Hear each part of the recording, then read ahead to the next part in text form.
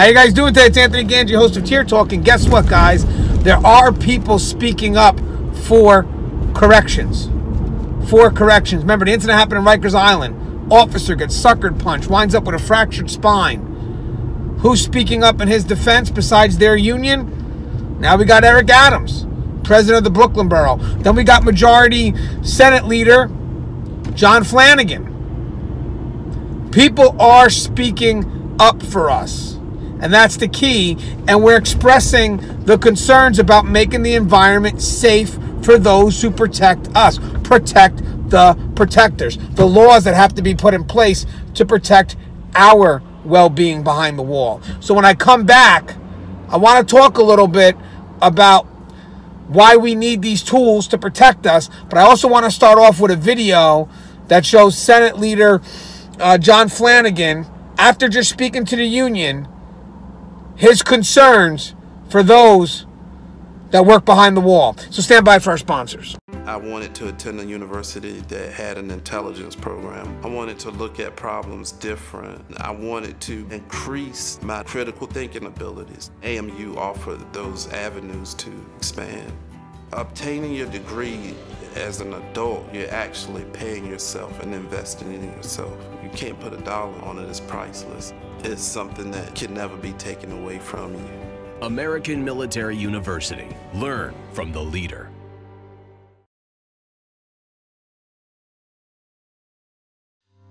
Being a corrections officer takes its toll on even the strongest individuals.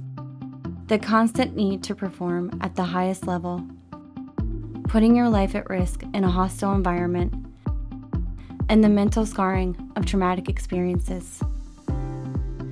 31% of corrections officers show symptoms of PTSD, and 66% of people with PTSD also suffer with a substance abuse problem. The Transformations First Responders program is specially designed to help veterans and officers heal from the grips of addiction and PTSD in a comfortable, supportive, and serene setting. You are not alone. If you have questions about the services we offer, give us a call at 866-762-8454 to get more information on this affordable and life-changing program. I wanted to raise a subject that is a little different. Last week, I don't know how many of you had meetings like I did, but I had a visit from the corrections officers from the city of New York. Met with their lobbyist, met with their president, Elias Hussein. Fine gentleman, has a very long, distinguished record as a leader of that organization. And we talked about issues, we talked about dangers in the workplace, we talked about pension issues and things of that nature. And lo and behold, after his visit, I pick up the paper and see on the news, like many of you, that there was a corrections officer in Rikers who was beaten to a pulp. I mean, beaten to a pulp. He was sucker punched and beaten up by 5 members of the Bloods. This picture that I have makes me sick. Here's a 39-year-old Haitian man named Jean Souffrant, who has served with distinction. And unfortunately, he's gaining notoriety, and his name is out there because of a terrific and horrific tragedy. He has a bleed on the brain. He has to wear a neck brace, and he has a broken neck with multiple fractures to go along with it. Here's a guy who was doing his job. Really, even though the inmates are on the inside, he was protecting us for a variety of reasons.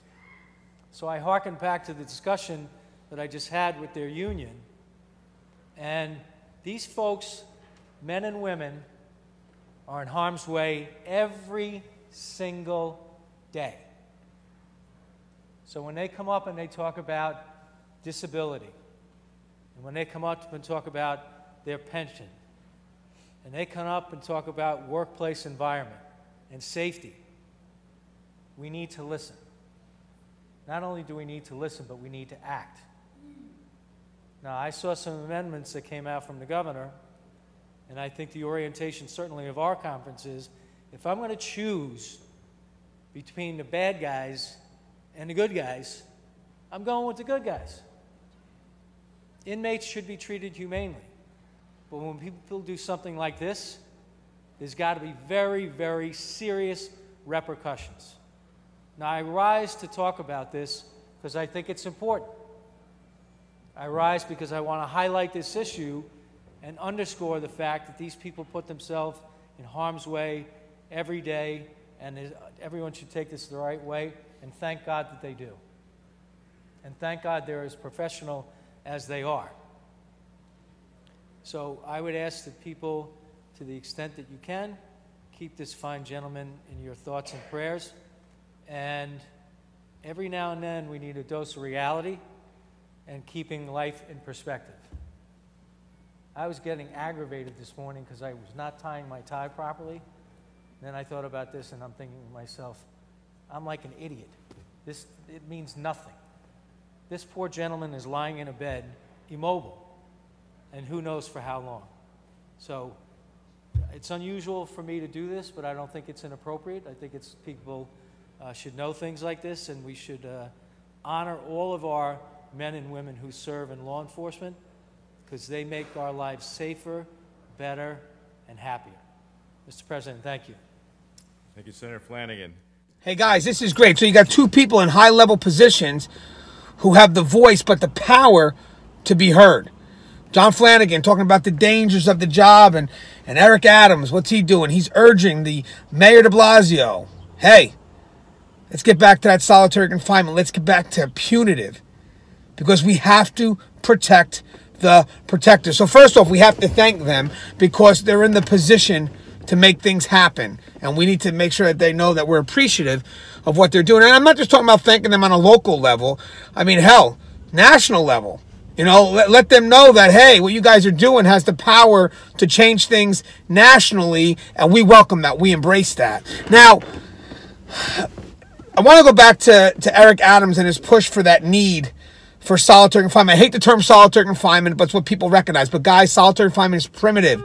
It's not what it is. It's more of a restrictive housing, an ag seg. Remember, when they're removed, they're still tended to aggressively with programming. There's nobody in the dark. There's nobody forgotten.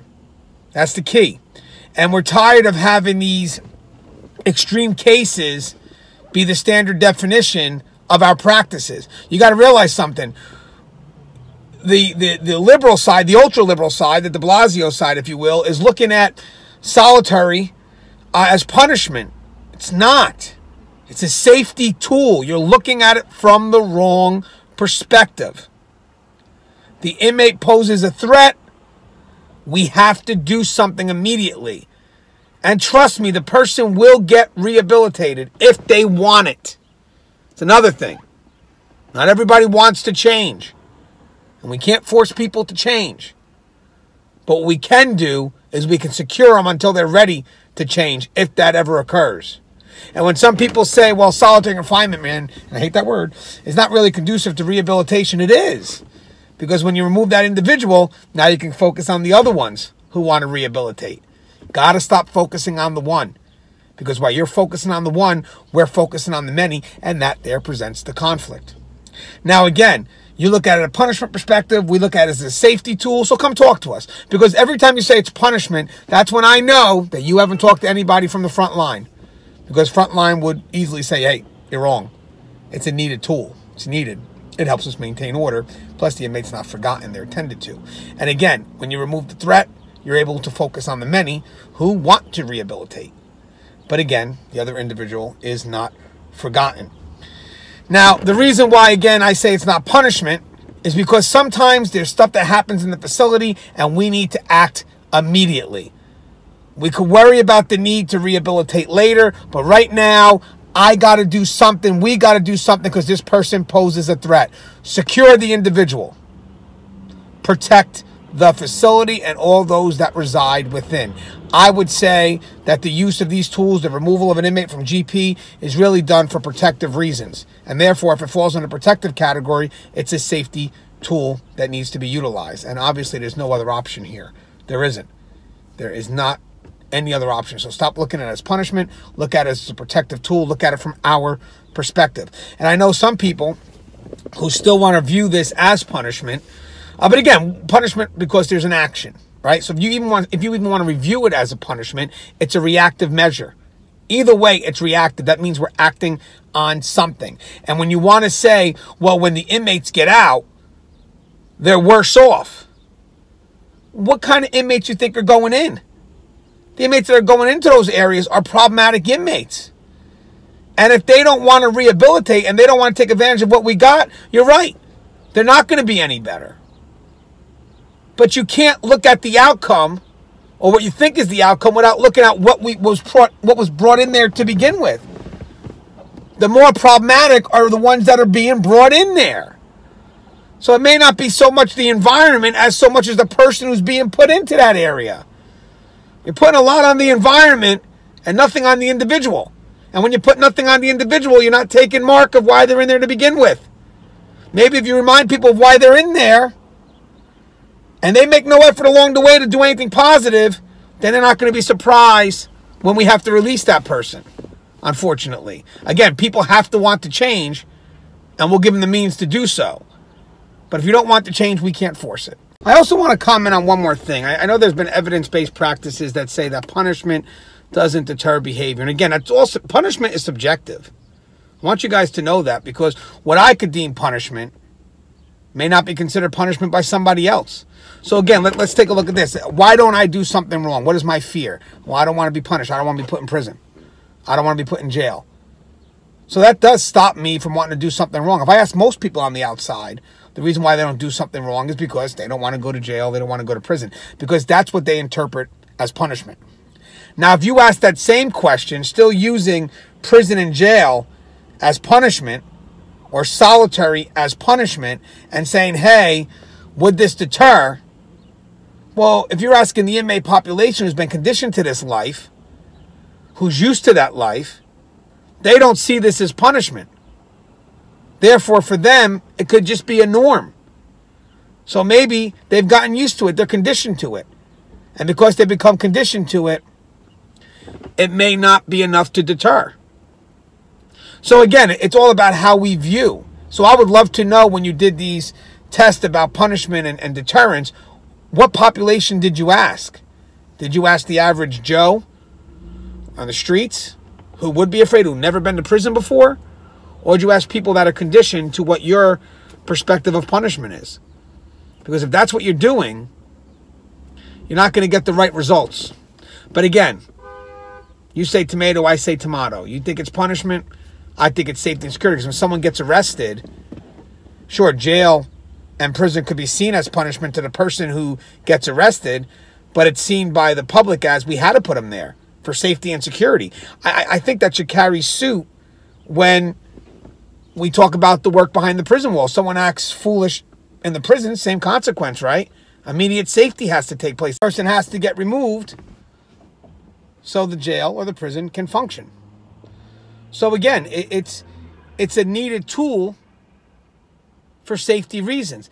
And if you want to put the punishment aspect to it, it's reactionary.